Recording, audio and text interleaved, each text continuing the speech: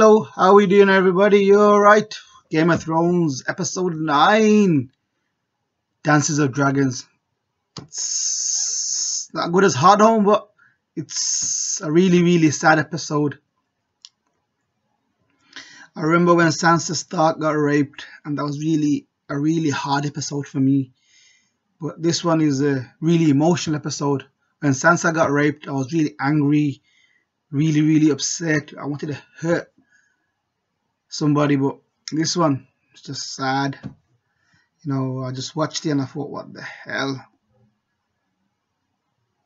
The main sad point of this is the Princess Shireen of House Baratheon, Stannis' daughter, is sacrificed to the Lord of Light by Stannis so his army can get up and get going and get hope to attack the Boltons.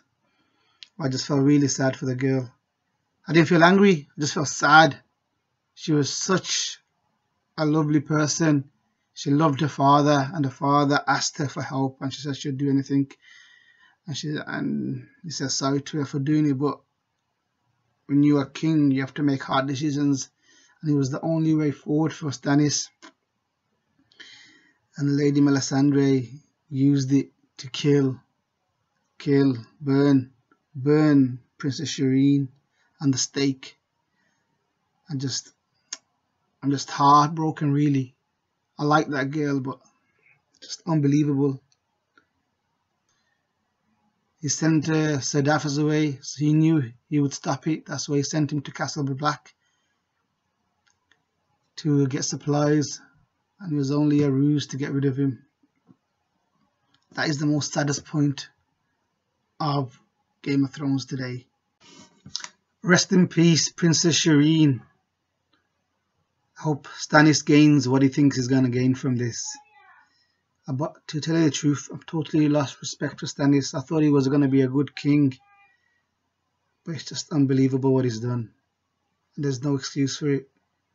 There would have been a better way, but he's just too looking to.